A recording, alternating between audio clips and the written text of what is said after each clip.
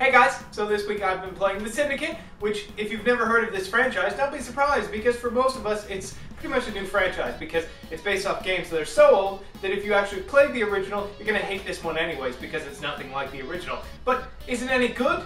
Will it, stand the test of time? Will it get us into this game? Is it too much like other games? Well, here's my opinion of the Syndicate.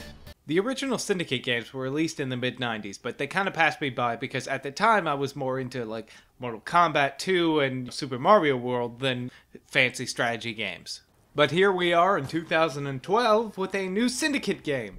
The story takes place in the not-too-distant future where we have like computer chips in our brains, but only like the really rich elite people have them and the poor don't get nothing. Gone are the days of nations and states and capitals and all that stuff. Now everything's corporations. Corporations run the world. It's kind of like that movie Rollerball. The original Rollerball, not that god-awful remake. Your character is a Syndicate agent that works for this corporation, and they send you in like when they need somebody killed or they need a technology stolen. That's what you do. You're like a one-man cyborg army. There's also a resistance force of people trying to help the poor and needy and all that stuff, and they want you to help them out, when you're not too busy killing hobos.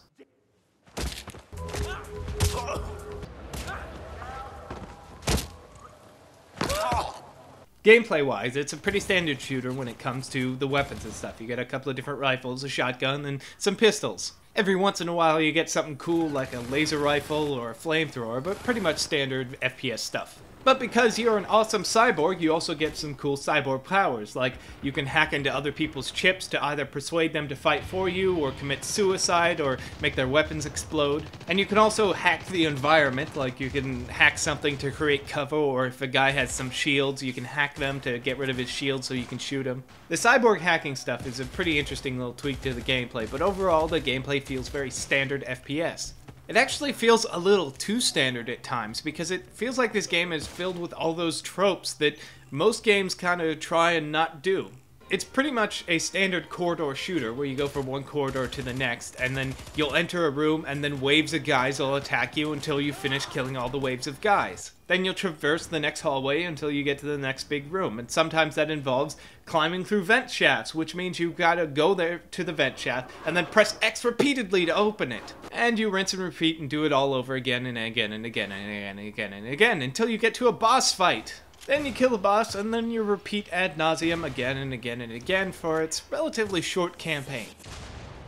I don't often talk about graphics in video games because I don't think they're super important and everything, but this game, I really kind of want to focus on it a little. From a distance, this game tricks you into thinking it's actually really good looking, but when you get up close, you realize that it's not. Compared to a lot of like AAA titles, it's not very high-res textures and kind of low polygon in the environments and whatnot. But what they do is they flood it with light, just light everywhere, light bloom everywhere, so it's so blinding at times.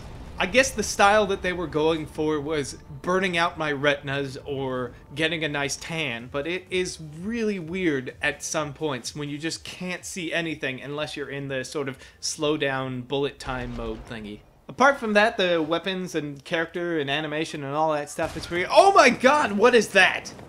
Yeah, so the game does have its bugs, and it's quite annoying at times, but some of them are just kind of cosmetic weird stuff that you can get around. Some of them not so much, but hopefully they'll get those hammered out. Thankfully, though, this game is not beyond hope. Although the single player is trash, and I really think you should just avoid it at all costs, the multiplayer online co-op stuff is actually really good. It's not great, but it's actually pretty good.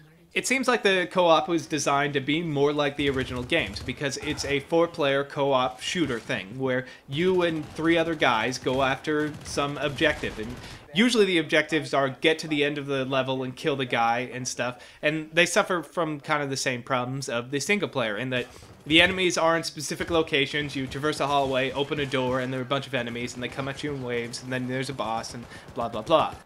But in the co-op, there's more choice with the weapon loadouts, and you can upgrade your weapons and upgrade your character in cooler ways, and you can go in with different abilities, so you can be more of a healer, or you can be more of a sniper, or you can be the guy with a big minigun that's just like, tearing dudes apart.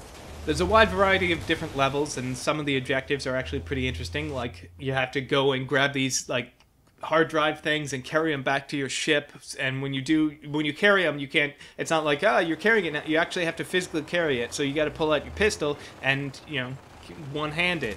Once you beat a level, you get some points, you upgrade your character, you become stronger, and then you can go in and do the battles harder, with harder difficulties, and get better at the game. If you plan to pick this game up and not play the co-op, then don't pick this game up. If you pick this game up, plan to play the co-op, because that's the only good part about this game, really. The single player is blah. The story is like, it just begins and ends, and you're like, what the hell happened? And it's all the stupid tropes from like last generation that I thought they designed out of games, but apparently they didn't.